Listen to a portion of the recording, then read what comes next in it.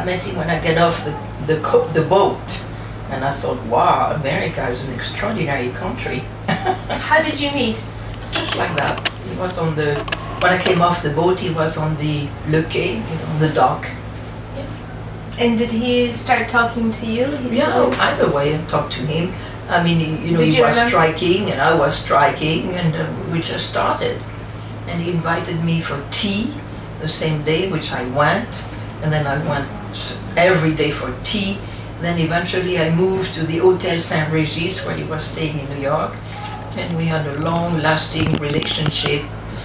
And he introduced me to the whole world, and he introduced me to art also. You know, he was a genius, phenomenal culture. He was the most funny man there is. He was a genius, and to be next to a genius is rare and captivating.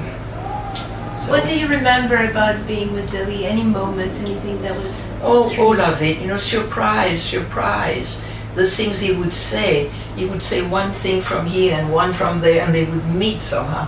Extraordinary imagination, and people would come to ask him questions, or master, can you explain this? And he would. And then he said, I'm not a painter, which made us laugh. He said, I'm a writer. And I don't know if you know, but he's a brilliant writer. Yes, his book. Though he could not write, I mean, spell anything, but, you know, so, I mean, unique. It's like if you think of Proust, you know, a unique way of seeing the world. What happened is that he was, you know, kind of a clown also, which I like. And so he made many, you know, funny stuff. And the world of art sometimes did not take him seriously, which is absurd, because they don't know anything. I remember MoMA had a show of surreal art about 20 years ago, and they did not include Dali. And Dali is probably the best artist of the surreal movement. And he was so handsome also, so handsome. He was dashing, really striking. Oh, yeah, he was a dandy, elegant.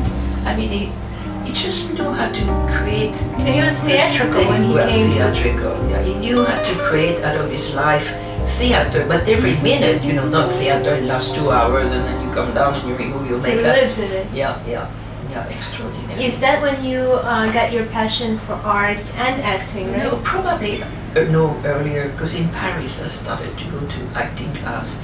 No, earlier, I mean, the reason I met all those artists is because I was drawn to art, you know. So no, my passion was as a child. As a child, I started to collect things, you know, that I could afford. Cigar box, I remember, you know, that people used to throw out. And I think that's very symbolic, because probably cigar box meant emancipation. Men are emancipated and women are not. So, you know, it was my, I guess, maybe masculine side, you know. I wanted to be free, and women are not free per definition, or especially in those years. And then I collected little print when I could. And then I remember maybe the first painting I bought was from a Spanish artist called Guixart, unknown. And then 2 years later he got the first prize of the Sao Paulo Biennale.